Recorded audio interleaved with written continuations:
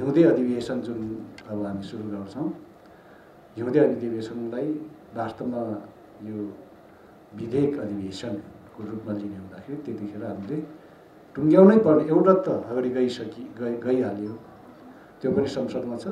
यो चाहिँ हाम्रो नटुङ्ग्याइ नहुने दुईवटा विशेष खालको विधेयकहरू हुन त थुप्रै छन्, त्यसमा पनि यो चाहिँ नि टिआरसी बिल र अर्को चाहिँ नि एन्टी मनी लन्ड्रिङ बिल, यो दुईवटा चाहिँ नि एकदमै आवश्यक परेको कारणले गर्दाखेरि, र अरू पनि आवश्यक छ, यसलाई छिटो टुङ्ग्याउँछौँ। त्यसपछि अरू पनि टुङ्ग्याउँछौँ।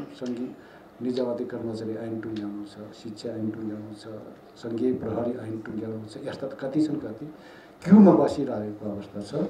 पोलिटिकल कन्सेन्सस हरेक ठाउँमा खोज्नुपर्ने अवस्था रहेको छ। त्यस कारणले गर्दा यो अवस्था रह्यो। यसमा तपाईँहरूको वास्तवमै तपाईँको सद्भाव सहयोग रहन्छ भन्ने मलाई विश्वास छ। किन भन्दाखेरि समितिमा पनि छलफलको क्रममा हामीले धेरै भिक्टिम साथीहरूसँग पनि छलफल गरेका छौँ र तपाईँहरूको 18 वर्ष 17-18 वर्षदेखि बगेको आँसु खेर नजाओस्, खेर जान दिनुहुन्न भनेर नै हामी एकदम यसमा सिन्सियर छौँ। भेरी सिन्सियरली हामी लागिरहेको अवस्था हो।